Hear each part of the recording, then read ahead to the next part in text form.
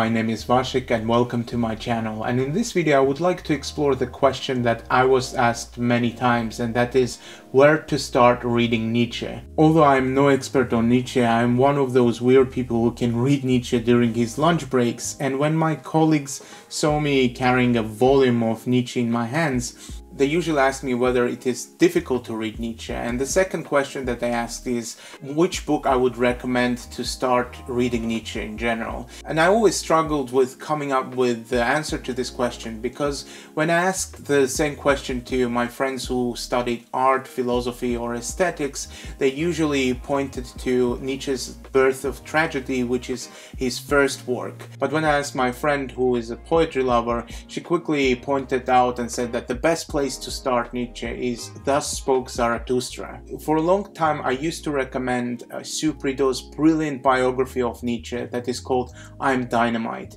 Sue Prideaux is an incredible writer. She has this magical ability of immersing the reader into the life of Nietzsche and looking at the world through the Nietzsche's eyes. But I thought that it would be really difficult for someone who is not familiar with Nietzsche to start with 350 pages about his life. For a long time I was thinking, if I could ask someone to write a book on Nietzsche that would be perfect for, let's say, the beginners, how would I describe it to them? And I thought that a great book on Nietzsche should have three qualities. First of all, it has to provide a sort of a biography of Nietzsche. It is very important to understand what Nietzsche went through and how his works came to be through his own experiences. The second quality that a good book on Nietzsche should have is that it should give an overview of the key works of Nietzsche. What were they about? What are the key ideas? And the third quality from this list was this book has to connect Nietzsche's ideas to our own time. What would Nietzsche think if he was born today instead of like 150 years ago? I believe I found a book that combines those three key elements, and I found it by accident at the Blackwell bookshop at the University of Oxford. And this book is called Hiking with Nietzsche. It was written by Professor John Kaag. What makes this book unique from thousands of books that were written about Nietzsche already is that it's written through the lens of a memoir. Kaag tells his story of how, when he was a student of philosophy at the age of 19, he traveled to Switzerland, to a small town called Sils Maria, where Nietzsche spent many years of his life hiking and exploring the Swiss nature. He wanted to see where Nietzsche wrote his key works, but he went through a severe depression, as I mentioned.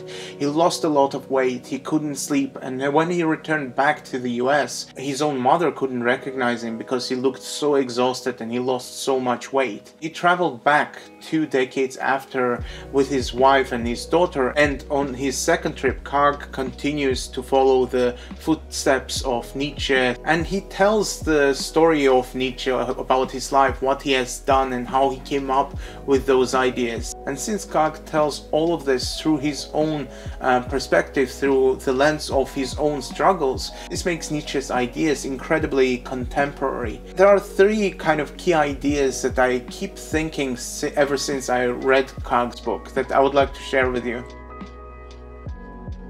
Kaag mentions that many great philosophical ideas didn't come up with those philosophers sitting in front of their desks covered with books, etc. But many ideas came to them when they were walking, from Stoics to medieval thinkers to Rousseau, Schopenhauer and Nietzsche himself. Many great thinkers came up with their ideas when they were in motion, when they were walking. I know that it sounds like a very simple idea that everyone should practice, but we often forget how important are those periods of stillness. The second thing that Kaag points out is that Nietzsche's life was essentially his struggle between his seclusion, his solitude, and his interaction with the rest of the world. And Nietzsche writes and explores a lot in his own works that it is very important to have those elements of stillness and solitude and be excluded from the society and from the crowd in order to have your own individual identity, in order not to become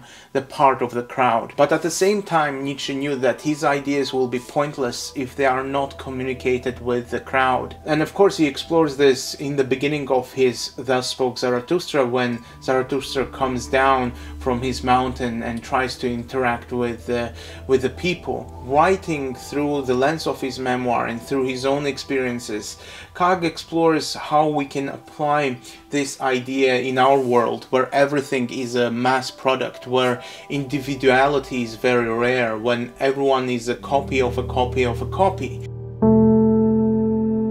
The third idea actually is connected with the previous one, but it is more about parenting. Kaag writes that when we become parents, we surrender part of ourselves, we surrender part of our identity. And when we become parents, we try to dedicate ourselves to children fully. But everyone who is a parent knows that there is a strong desire to keep your own individuality, your own personality after you become a parent. And one of the beautiful ideas that Nietzsche expressed, as Kaag mentions in his book, is that it is inevitable for us to surrender part of our identity to bigger causes, such as being a parent. And essentially, when we surrender a part of our identity, we gain a new one.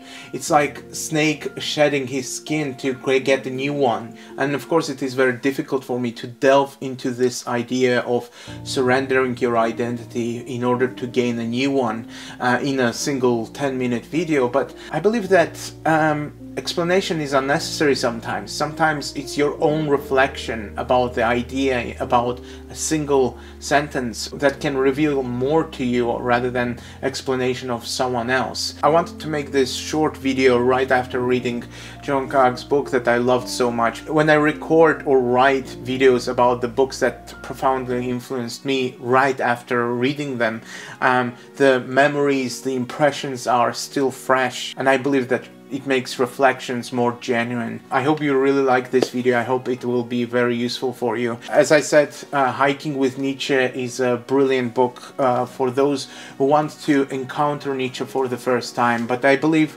that even people who read all the books of Nietzsche will find this to be a very entertaining read. As I said, I used to recommend a lot this brilliant biography of Nietzsche by Sue Prideaux. It's called I'm Dynamite. It is an amazing book. You won't regret reading it. And the final advice that I would give, that not in any circumstance start reading Nietzsche with his book called Ecce Homo. It is not a good place to start. Nietzsche has chapters such as why I write such great books, why I'm such a great philosopher. It is a very strange book and it might put you off from reading Nietzsche, so don't start with there. The final thing that I wanted to mention is that you can find all my notes from John Kaag's books and many other books on my website. I'll link it down below. I read all the books with a pencil in my hand, so I highlight my favorite passages, references to other books, favorite quotes. Thanks a lot once again, and I'll see you in the next one.